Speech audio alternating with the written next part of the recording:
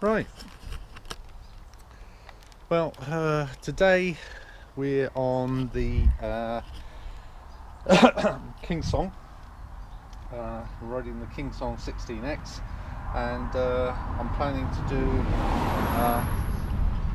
effectively what is my milk run.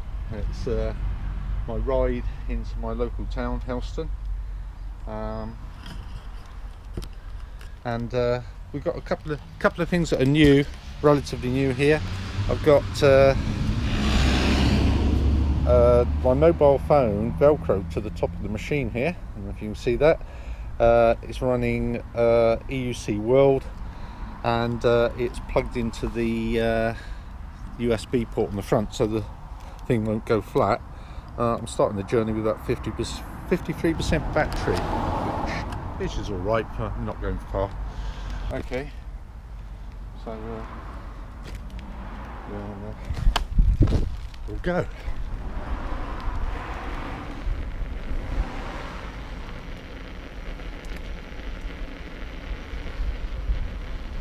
Right.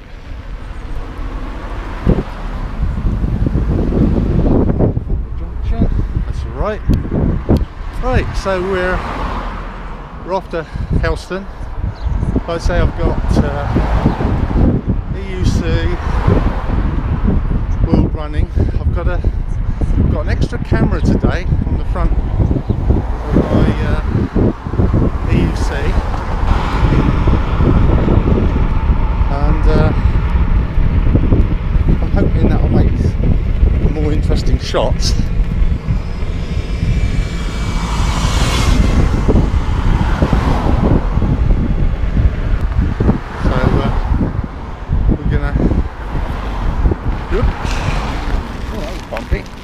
Yeah, look at this.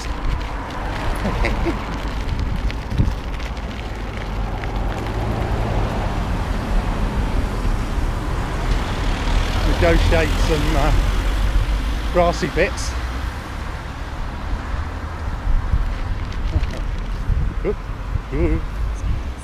And we've got another bit coming up, just got to go over a little path here. There we go. But right. So one of the reasons for recording this, I don't know if you've been following my videos, but I've been riding for over a year now, but haven't been getting in as much practice as I should have done. Should be riding this every day, and I'm not doing that anything like. Not only that, 63, not as nimble as I was when I was younger. I think it takes you longer to learn. So, you know, never going to ride like some of the people you can see in these videos that are very skilled indeed.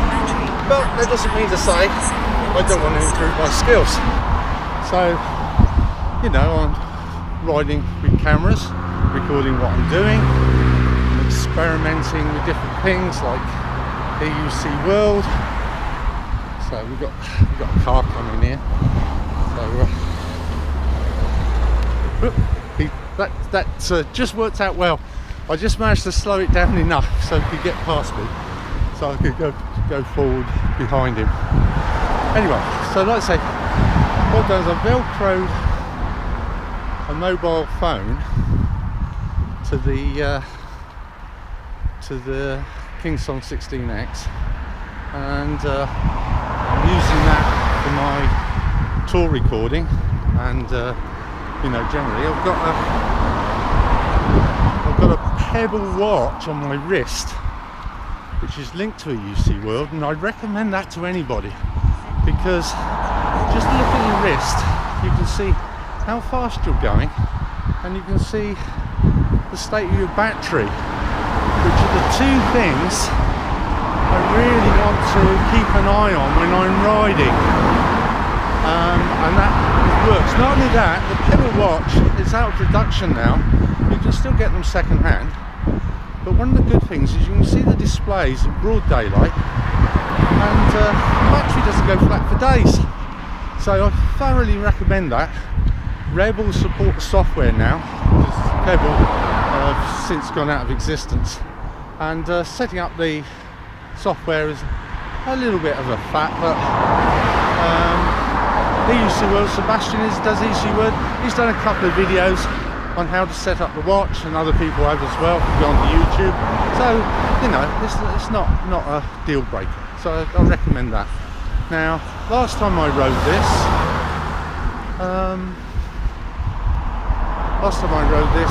I tried some power pads for the first time, and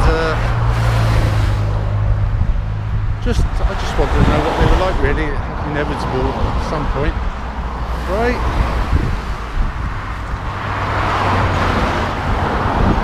So, and I have to say, I have to get this straight.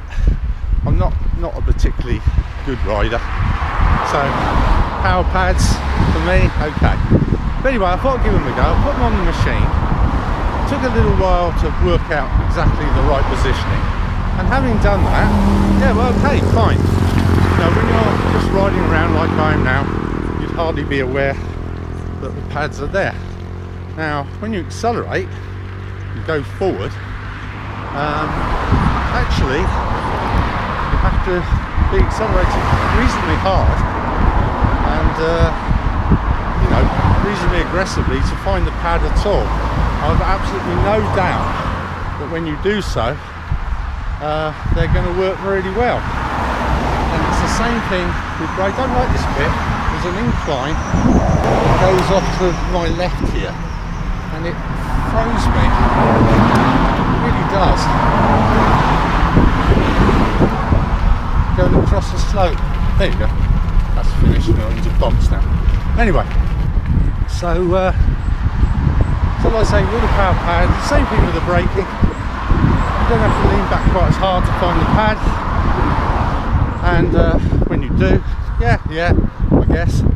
But really, the amount of the strength of braking I'm looking for, and the amount of acceleration I'm looking for, really didn't feel I was going to use. So power pad for me at least was a waste of time. Now the other thing it has, or some of the pads have, is a jump block at the bottom, and this hooks you into the wheel. Well, hooks you in, it's still above your foot, but what it means, when you jump the wheel, or if you can jump the wheel, I'm not sure I'm that capable of jumping wheels, but you can lift the wheel with your foot, and you're staying engaged with the wheel even when the wheel is in the air. Well, I don't do that, quite frankly. That lift pad, that lift block, has also got another advantage in well, it's got a couple of other advantages. If you hit a bump, especially an unexpected bump, and the wheels are attempting to throw you off, that is, you leave contact with the pad, that block is going to keep you in contact with the wheel, so it's less likely an unexpected bump is going to throw you off the wheel wearing those things. They also index your feet, so when you put your foot on the pad, you're always finding the same place on the pedal because of those pads. Now, what I don't like is that I've enough trouble getting on and off this wheel as it is, but you know, they do interfere with putting your foot on the pedal a little bit. If you don't come up quite right, you will catch the pad, which I don't like. So in the end, I've taken them off. I'm back to riding without the pads, and as I'm riding it today, I'm finding it, I already like it better. I haven't got rid of the pads. Maybe I'll come back to it again another day, but for the minute I'll ride it as it is. So we're at Culver's main gate. Now there's a step down here, and I'm not. The problem is what's coming down there, so I prefer to this bit. I could go down that curb, but I prefer not having to look immediately behind me. I prefer to just step off the wheel. That wasn't very good, was it? Never mind.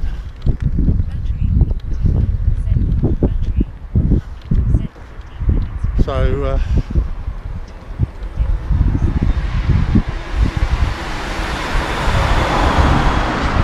there we are. So we're experimenting with some new things. There's a line in the tarmac that's there where two surfaces come together, and the wheel train tracks, and it hits it. So I noticed it before. Because it's not unexpected anymore, I kind of just go, oh yeah, that's what it did it. Didn't like it.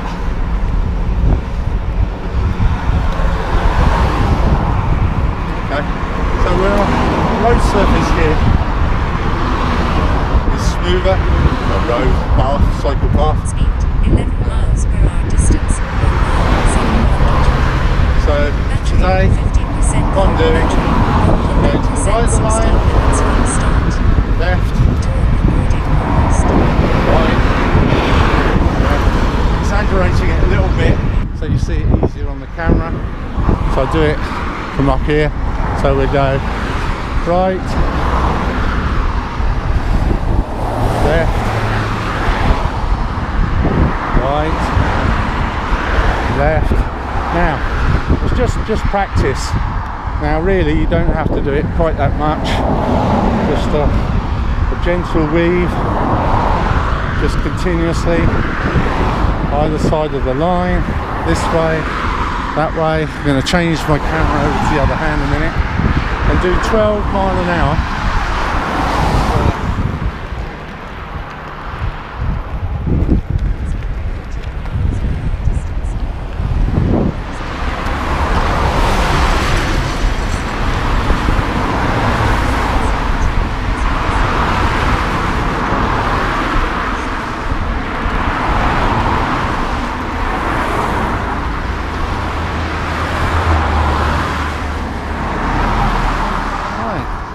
So we're going past the Culver's Air Base at the moment. This is my Milk Run. I called it that. It's a trip that's immediately from my home. It just goes into town. The Culver's Air Base, I mean, you've got some very fit young lads and ladies in there. And they cycle and run this path on a regular basis. As a consequence, I think the military keep it in quite good order. Most of it, certainly from the air base into Helston, the tarmac's in good order. It's quite wide. It's got a pedestrian and a cycle route, and it makes for a very, very good track for me. It keeps me off that road. I'm not a big one for riding on the road. You know, you're not. It's like you're on a cycle, really. You're not too slow. Not keeping up with the traffic. Years ago, when I was running around on motorcycles, bigger motorcycles, you know, from the one I started on, and you're keeping up with the traffic, more than keeping up with the traffic. You're not worried about what's coming past you or behind you all the time. Whereas on a cycle, especially in Cornwall, because you've got high hedgerows, you've got absolutely nowhere to go when you're inside most of the time.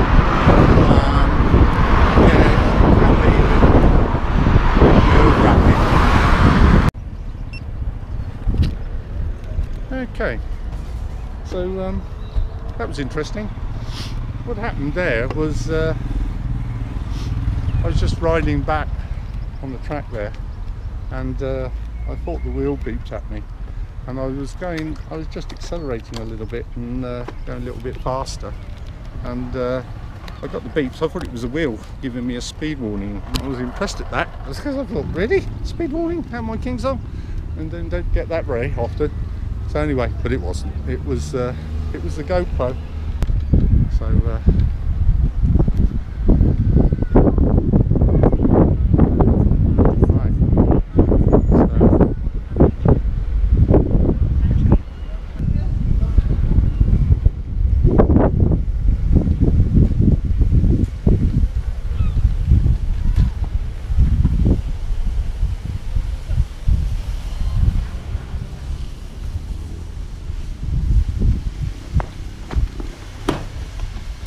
going to do a little experiment now. We're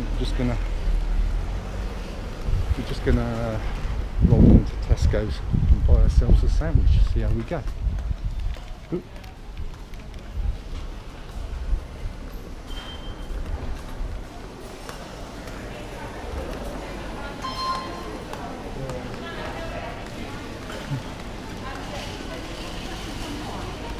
What do you reckon, guys? I reckon ham, no mayonnaise, that's no good. Beef and horseradish.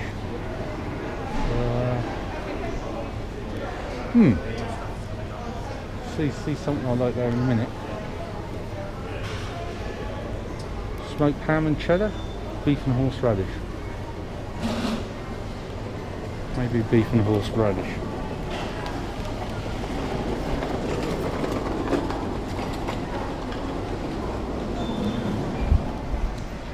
Beef and horseradish.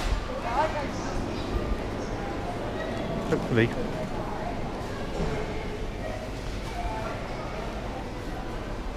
Card only, card only. You looking for self-service? Just change for a sandwich, that's all. Oh yeah, just go through to that queue if that's alright. Okay, the short one.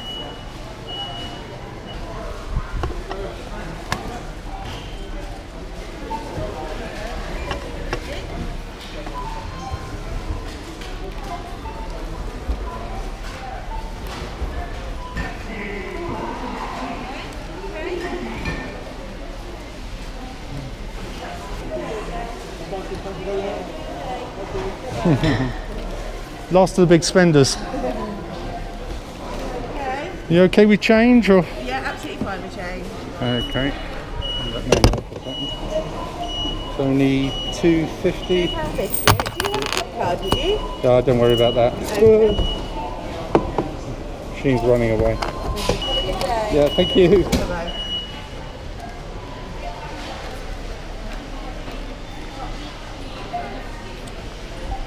Right, so there we are, Tesco's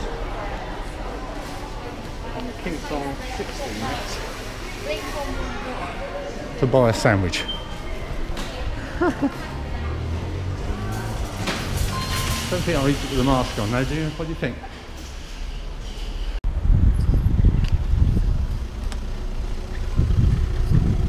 Okay, so we're up and running again.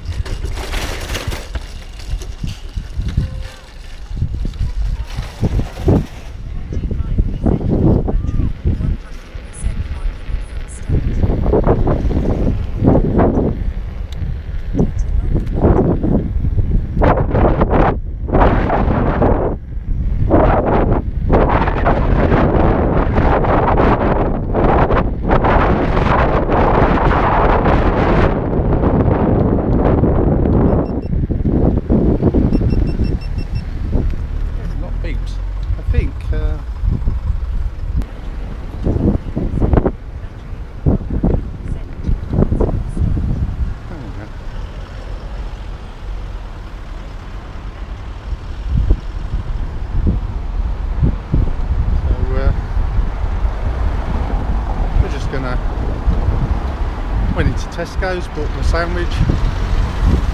Now we're just going to ride back.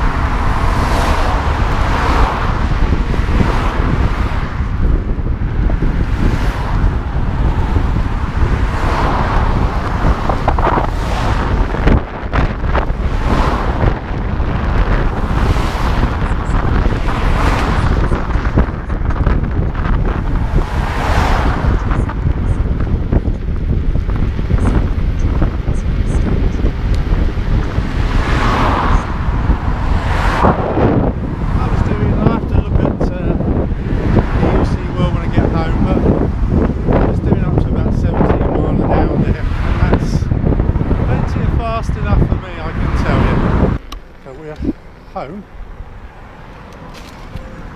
This is my ride.